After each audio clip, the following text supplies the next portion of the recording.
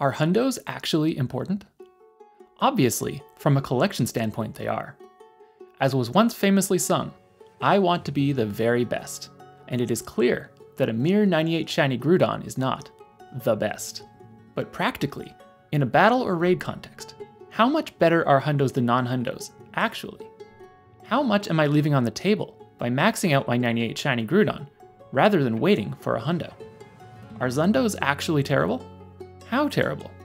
As Mark Twain once quoted, there are three kinds of lies: lies, damned lies, and statistics. Pokemon Go is full of misleading stats, but one of the most egregious is IVs. One of the most famous ways of lying with statistics is cutting off the bottom range of an axis. In this example, the truncated y-axis appears to show that the graph varies wildly over time. But if we rescale to show the entire range of the y-axis, all the way from 0, then we see that the variation in the data is not so extreme. Pokemon Go's presentation of Pokemon stats does something similar. By only showing you IVs and not Pokemon base stats, the appraisal screen exaggerates the effect of IVs and makes you believe that if a Pokemon doesn't have high IVs, then it is trash and worthless. But if we rescale this graph to include base stats, we see that IVs make up only a tiny portion of a Pokemon's total stats compared to the Pokemon species base stats. But I'm getting ahead of myself. We need some more context. In this video, I will explain what stats in Pokemon Go actually do, show you the precise difference that IVs make, and analyze the difference between hundos and so-called trash. At the end, I'll also explain how exactly CP is calculated and why it's dumb. In Pokemon Go, every Pokemon has three stats: attack, defense, and stamina. A higher attack stat leads to higher attack damage, a higher defense stat leads to lower damage taken, a higher stamina leads to more HP. The exact stats of a Pokemon are determined by three things: the Pokemon species, its IVs, or individual values, and its level. The Pokemon species determines the base stats, which are not directly shown in the game, but can be found on sites like this one. For example, Dragonite has base stats of 263 attack, 198 defense, and 209 stamina. Blissey, by contrast, has base stats of 129 attack, 169 defense, and 496 stamina. From their base stats, we can already see that Dragonite is naturally a better attacker than Blissey, with a much higher 263 attack stat compared to Blissey's 129. On the other hand, Blissey naturally has much more health, with a much higher 496 stamina stat compared to Dragonite's 209. On top of the species base stats, each Pokemon has IVs, or individual values, for each stat. These are the values you see when appraising a Pokemon in the game, and range from 0 to 15 for each stat. The game doesn't show you the actual number, but you can determine it based on the length of the colored-in portion of the bar. In total, there are up to 45 possible stat points added by IVs, so each increment on an IV contributes 1/45, or about 2%, to the total IVs. This is why a Pokemon that is missing exactly one IV point, but is otherwise a hundo, is called a 98%. One that is missing 2 is called a 96%, one that is missing 3 is called a 94%, and so on. The community calls Pokemon with maxed out IVs hundos, and calls Pokemon with 0 IVs zundos.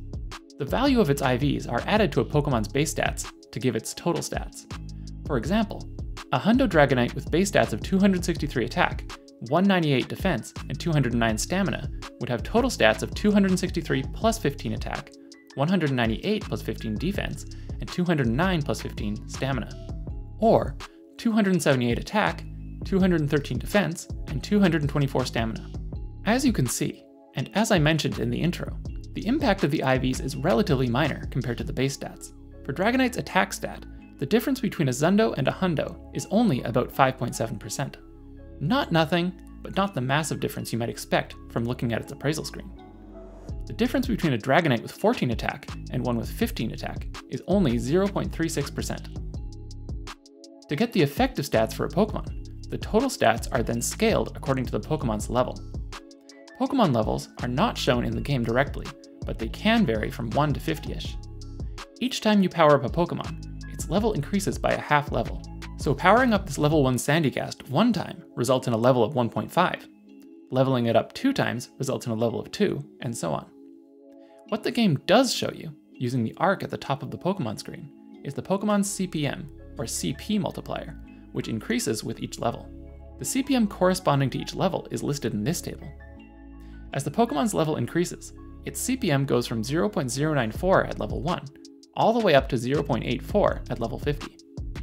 At low levels, the CPM increases quite quickly, and at high levels, it increases much more slowly. In fact, CPM starts to increase so slowly that from level 40 to 50, a Pokemon's CPM only increases from 0.79 to 0.84, an improvement of only 6.3%. Compare this to level 20 to 30, where the CPM increases from 0.60 to 0.73, an improvement of 21.7%. Considering the difficulty of acquiring Candy XL, which are required to power up from level 40 to 50, the improvement is extremely hard fought for its relatively small benefit. How does the CPM affect the stats? The Pokemon's stats, including its base stats and IVs, are multiplied by its CPM to find its effective stats. For example, at level 40, the CPM is 0.7903, so a level 40 Hundo Dragonite would have an effective attack stat of 263 plus 15 times 0.7903, which is about 219.7. The other stats are scaled in the same way. So, now we have stats, but what do these stats actually do? When Pokemon A attacks Pokemon B, the amount of damage inflicted is affected by A's attack stat, B's defense stat, as well as the move power and several multipliers, according to the attack damage formula shown here. There are 4 possible multipliers that modify attack damage. These aren't the point of this video, but I'll mention them quickly anyway. There is the same type attack bonus, or stab, of 1.2x, which applies if the move has the same type as the attacker. A weather bonus of 1.2x that applies if the move type matches the weather. A friendship attack bonus of varying amounts that applies when raiding with friends. And finally, a type effectiveness bonus that applies when using a not very effective or super effective attack, based on the types of the attack and the defender. Let's do an example attack damage calculation for a level 50 Hundo Dragonite attacking a level 40 Hundo Blissey with its best attack, Draco Meteor. The level 50 Hundo Dragonite has effective attack stat of 263 plus 15 times its CPM of 0.84, which is 233.6. The level 40 Hundo Blissey has effective defense stat of 169 plus 15 times its CPM of 0.79, which is 145.4. Move power is the number displayed beside a move on the Pokemon screen, and may have different values for raids and trainer battles, such as in this case of Dragon Tail. Draco Meteor has a power of 150, and since Draco Meteor is Dragon type, the same as Dragonite, the same type attack bonus applies, giving us a multiplier of 1.2x. Plugging these numbers into the attack damage formula, we get a damage of 145. This is the actual amount of HP that is removed from the Blissey when this attack hits it. To get a sense of the impact of stats, let's have a look at how this attack varies in damage with different levels and IVs. Keeping the same level 40 Hundo Blissey as the defender, let's have a look at the Draco Meteor attack damage from level 1 to 50 for a Hundo. First, we see that level makes a dramatic difference, with damage increasing substantially as level goes up. We also see that damage increases much more slowly at higher levels compared to lower levels, in line with the diminishing returns to CPM we looked at before. Next, we plot the same damage graph for a Zundo. We see that while the Zundo does noticeably less damage than the Hundo at every level, the difference is not as dramatic as you might expect. The damage at level 50 is 137 for the Zundo, versus 145 for the Hundo, a difference of 5.8%. As an aside, this difference of 5.8% is quite interesting, because it is dramatically less than the 20% damage bonus given to Shadow Pokemon. This means that a Zundo Shadow Pokemon actually does more damage than a Hundo non-Shadow Pokemon. In many cases, like raids, you almost exclusively care about damage, and not defense, so consider not transferring low IV Shadow Pokemon that are useful for raids. Let's look a little more closely at the effect of the attack IV. This graph shows how attack damage changes due to the attack IV for a level 50 Dragonite using Draco Meteor on a level 40 Hundo Blissey. The change is pretty small, so let's zoom the graph. Now we can see something rather interesting. The damage amounts for attack IVs 14 and 15 are actually identical. This isn't a calculation mistake, it's actually a result of the way that the floor function is used in the attack damage formula. What floor does is change a number to its nearest lower integer by throwing away everything after the decimal point. For example, the floor of 1.5 is 1, and the floor of 2.3 is 2. Because floor is throwing away some stuff after the decimal point, a small change in attack stat sometimes has no effect on the damage. The level 50 Dragonite with 14 attack IV has an effective attack stat of 232.76, while the level 50 Dragonite with 15 attack IV has an effective attack stat of 233.60. These are slightly different, but if we plug them both into the attack damage formula, we get the same result, 145. Now, it's important to note that while the difference of 1 IV doesn't make a difference here, it doesn't mean that it wouldn't in any circumstance. Since the attack damage formula takes into account move power, defender defense stat, and other multipliers, there could be scenarios where the 15 attack IV does do more damage than the 14 attack IV. If you'd like to know more about how small stat changes sometimes do or don't change results, read up on breakpoints and bulk points in Pokemon Go. By the way, attack damage isn't the only thing that matters. When evaluating moves, you also have to consider the move cooldown, since this affects the move's overall damage per second, and the move's generated energy, since this affects how often charge attacks can be used. For charge attacks, you have to consider energy cost. But these factors aren't affected by IVs or level, and this video is already far too long, so I'm not going to talk about it any further here. In any case, it's clear that the difference between 14 and 15 attack IV is small at best, and completely irrelevant in some situations. We've already seen how defense is used in the attack damage formula, but let's flip things around so that the level 40 Hundo Blissey is now attacking our Dragonite with Hyper Beam, and see how changes in level and defense IVs affect things. This graph shows how damage taken decreases as the Pokemon's level increases for a Hundo Dragonite. From this graph, it's easy to see why low-level Pokemon are so quickly defeated in battle. Due to their low effective defense stats, they end up taking massive damage. Once again, we see massively diminishing returns for higher levels as the level approaches 50. This is once again due to CPM going up very slowly at higher levels. Now, let's also plot the damage taken by a Zundo Dragonite at each level.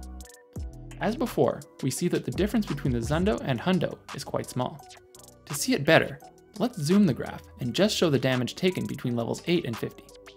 Now we can see a more clear separation between the Zundo and the Hundo. The level 50 Hundo takes 58 damage, while the level 50 Zundo takes 62, which is 6.9% more. Let's look a little more closely at the effect of defense IVs. This graph shows how damage taken changes due to the defense IV in the same scenario of the level 40 Hundo Blissey attacking our level 50 Dragonite with Hyper Beam. Again, we see that the change due to IV is pretty small, so let's zoom the graph. We again see an interesting effect, where because of the floor function used in the attack damage formula, the damage taken doesn't change with every IV change. In particular, defense IVs 13, 14, and 15 all lead to the same amount of damage taken.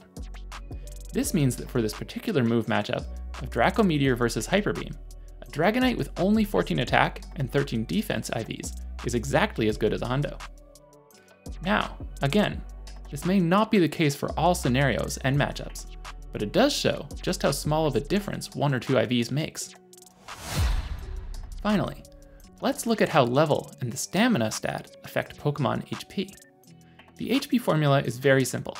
HP is calculated simply by rounding down the effective stamina stat. So, for example, a level 50 Hundo Dragonite, which has an effective stamina stat of 209 plus 15 times 0.84, which is 188.16, would have 188 HP after rounding down. The only exception is Pokemon in gyms, for which the gym defender's HP is apparently doubled for some reason. This graph shows how a Hundo Dragonite's HP increases as its level increases. As before, we see diminishing returns as the level gets closer to 50, due to the CPM going up very slowly at higher levels. Now, let's also plot the HP of a Zundo Dragonite at each level. As before, we see that the difference between the Zundo and Hundo is quite small. At level 50, a Zundo Dragonite has 175 HP, while a Hundo Dragonite has 188 HP, an increase of 7.4%. Let's look a little more closely at the effect of stamina IVs. This graph shows how HP changes due to the stamina IV for a level 50 Dragonite. Again, we see that the change due to IV is pretty small, so let's zoom the graph. We again see the breakpoint effect, where due to the rounding down of the effective stamina stat, some IV values result in the same HP. although in this case, 15 stamina is slightly better than 14 stamina. That said, the difference between a 15 stamina IV and a 14 stamina IV is exactly 1 HP at level 50. It's a minuscule difference. In Pokemon Go, CP, or combat power, is one of the most visible stats you have about Pokemon. But unlike the attack, defense, and stamina stats discussed earlier, CP is a somewhat arbitrary, meaningless number, and doesn't directly affect anything during battle. The most important thing that CP does is restrict which Pokemon can be used in Go Battle League, with Great League restricting Pokemon to a max of 1500 CP, and Ultra League restricting Pokemon to a max of 2500 CP. CP is calculated using this formula. For example, a level 50 Hundo Dragonite can be calculated to have a CP of 4287. Notably, CP is proportional to the attack stat, but it is only proportional to the square root of the defense and stamina stats. Square root grows slower than linear, so this means that a high attack stat makes the CP disproportionately higher than a high defense or stamina stat would. This is an odd choice, because attack is not actually a more important stat than defense, despite what its greater impact on CP would imply. In fact, attack and defense appear as equals in the attack damage formula, where a high defense stat cancels out a high attack stat and vice versa. Essentially, attack is overrated in the CP formula.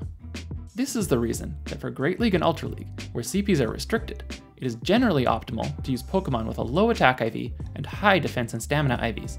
For example, on pvpoke.com, it shows that Clodsire is the top Pokemon for Ultra League, and the best stats possible, respecting the maximum of 1500 CP, occur on a level 30.5 Clodsire, with attack IV 0, defense IV 14, and stamina IV 13. On this graph, I've plotted Clodsire's CP for both its Hundo and Great League Optimal IVs. As its level increases, we see that with the Great League Optimal IVs, we can achieve a significantly higher level before exceeding the 1500 CP limit. After all this analysis, I think it's reasonable to say that in most cases you shouldn't be too concerned about exact IVs for combat performance. While Hundos are the best, in many cases it doesn't matter if you're missing a few IVs here and there. Even Zundos, with 0 IVs, perform within about 6% of Hundos, despite the appraisal screen making them look considerably worse. The only place that exact IVs really make a difference is at the most elite levels of competition in Go Battle League, or when micro-optimizing raid parties, where every single point of damage, or HP, matters. This surprising unimportance is because, despite the high visibility of IVs in Pokemon Go, the vast majority of a Pokemon's stats are hidden in the Pokemon species-based stats, which are invisible in the game. Of course, Pokemon Go is not just about battling. It's also a collection game, and collecting Hundos is a big part of that. Just like shiny Pokemon, which have no practical benefit at all, Hundos provide a fun collection goal, and none of what I've said changes that. If you enjoyed this deep dive into Pokemon Go stats, please like and subscribe. I'll see you next time.